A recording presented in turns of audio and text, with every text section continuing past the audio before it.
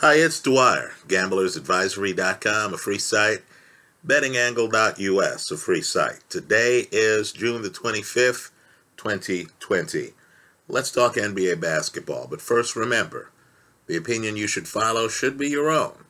Just consider this video to be a second opinion from a complete stranger online. Now understand, the scene is fluid.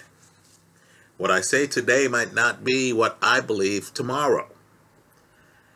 Right? You have stars coming down with COVID. You have stars losing a lot of weight. Djokovic, for example. Marc Gasol, for example.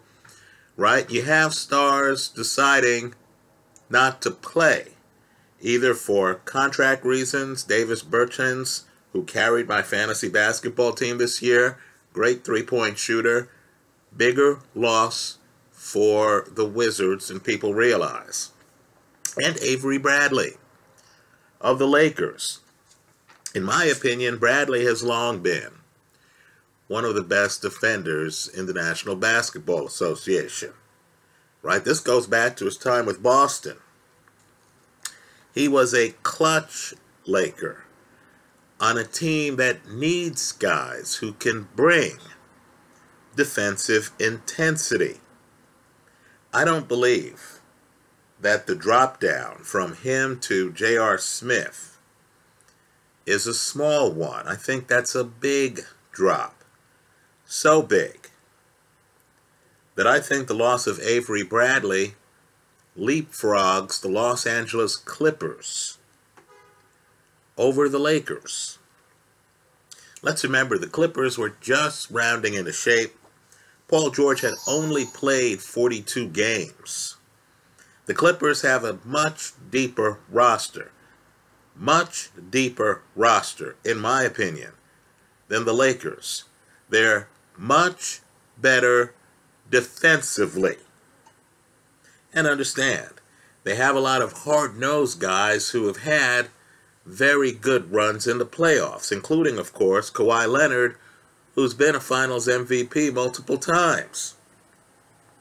I think at this stage, the Clippers benefit greatly from not having to play the Lakers in Los Angeles, which is still a Laker town, right? The fact that they get to participate in this tournament at a neutral site helps the Clippers tremendously. I only see, other than the Lakers and the Clippers, and I believe the Clippers have an edge on the Lakers, pending whatever COVID-19 problems that arise that may change the rosters. I think today's Clippers are better than the Lakers. I like the fact that Doc Rivers, the coach, has already won a ring. Right? Coached multiple teams to the NBA Finals. I'm talking about got to the NBA Finals multiple years. I prefer that over the Laker coaching situation. Also, LeBron James, tremendous year. Tremendous player.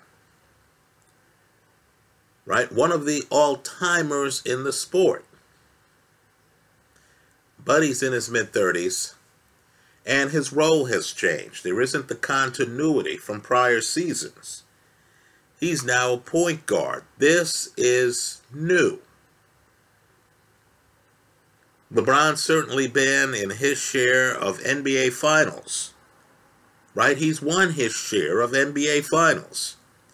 But he has a new role this time. Just like we would wonder what's going on if Kawhi Leonard suddenly was the point guard of the Clippers.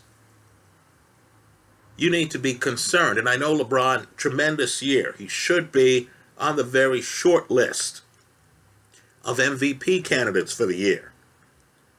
Right? But just like if I saw Kawhi Leonard suddenly be the point guard of the Clippers, the fact that LeBron led the league in assists this year doesn't comfort me, knowing that this is his first time in the playoffs in this role, especially given how thin the team is. There are only two other teams that I think have a realistic chance of winning the NBA title.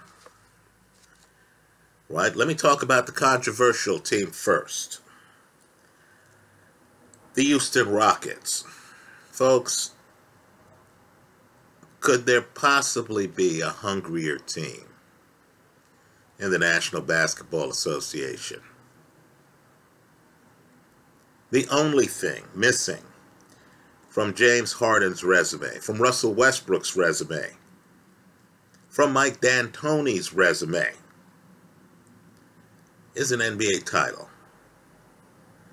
Understand, they play an offensive style of basketball. They're going to be up and down the court. In a condensed tournament, that's going to wilt some teams. The fact that it's a bubble, given the press scrutiny that Harden and Westbrook have faced in the past, right? We keep hearing that Harden's a choker, that Harden's a flopper, that Harden needs calls. We're hearing that nobody wants to play with Westbrook. KD couldn't wait to get to the airport out of town. Right? That Westbrook is tone deaf when it comes to shooting threes. Well, now these guys are going to be in a bit of a bubble, aren't they? That Houston press, those road games, they no longer exist, right? These guys are in a bubble. It's a neutral court. They're hungry. They have the kind of up-tempo game that's going to throw a lot of teams. They have multiple superstars who can take over the game by themselves some nights. I know Houston's record's not the best. I know they're not in the top 5 in the West. That's a dangerous team. Finally, the last team, talking about hunger. A team that didn't make it to the NBA Finals last year. A team that was running roughshod over the East again this year. The Milwaukee Bucks. Still have a lot of length. Still shoot a lot of threes. Still have a major MVP candidate, Giannis. Right? The team feels that they let down their fans last year, even though they got close to the NBA Finals. I think in this format, a team with this length, this defense, this continuity, where the players' roles are what they've been in the past, I think the Bucks show up big time. So for me, there are only 4 teams that have a shot at the NBA title, as I see it today. Sorry, Toronto, I believe you're losing your belt.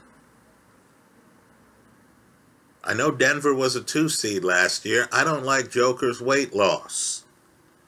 The team looks too young to me. I think the only 4 teams that have a shot are the Bucks, the Clippers, the Lakers, and the Houston Rockets. Right? That's how I'm playing it. Some of the teams that I thought would be doing better. The Boston Celtics, for example, haven't lived up to the billing. Right? The Philadelphia 76ers haven't lived up to the billing. I'll agree, Miami is going to be difficult, but a lot of the Heat game is the fact that they're in better shape than most teams. They play harder than most teams during the regular season. Right? You're going to lose a lot of that because everyone is rested right now. This isn't a situation where you hit the fourth quarter and the other team is gasping for air while the Heat are able to operate. Right? Bam Adebayo is great. Their three-point shooter, I believe his name's Duncan Hunter, is spectacular from three. I just don't feel that they have the horses that these other teams have. That's how I see it.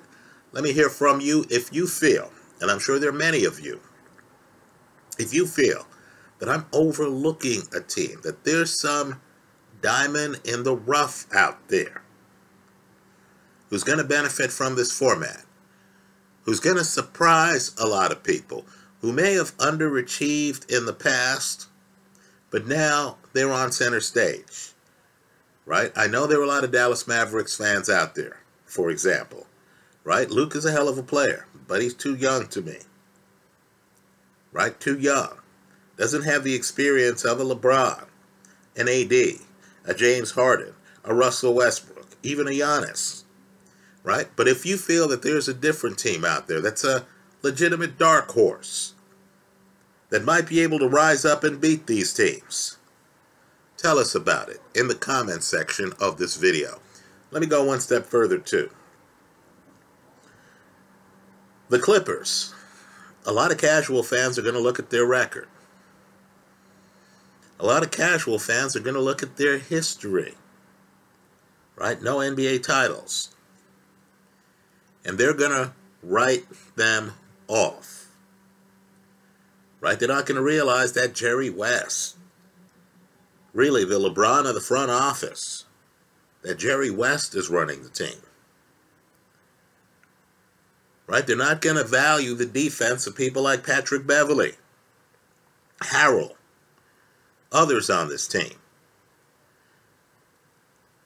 right? A lot of casual fans are going to overlook the Clippers because it's the Clippers. Don't be one of them. Looking at these teams, if I had to pick one team and say this team has the best chance at an NBA title, it would be the Clippers. In part because of their depth. In part because if I stop Leonard, if I stop George, I still have to deal with Lou Williams on offense. Right? That's how deep the team is. Right? Don't fade the Clippers. They don't have to play the Lakers in some arena where Magic and all the banners, Kareem, Wilt, are hanging from the ceiling, Worthy, West, right? And of course, the Lakers would be the home team for a majority of the games because the Lakers were the top seed in the West when we went to the break. They don't have to worry about that now. Right? They don't. Neutral court. Neutral court. You don't have the whole LA fan base out there. Right? Now it comes down to talent, defense,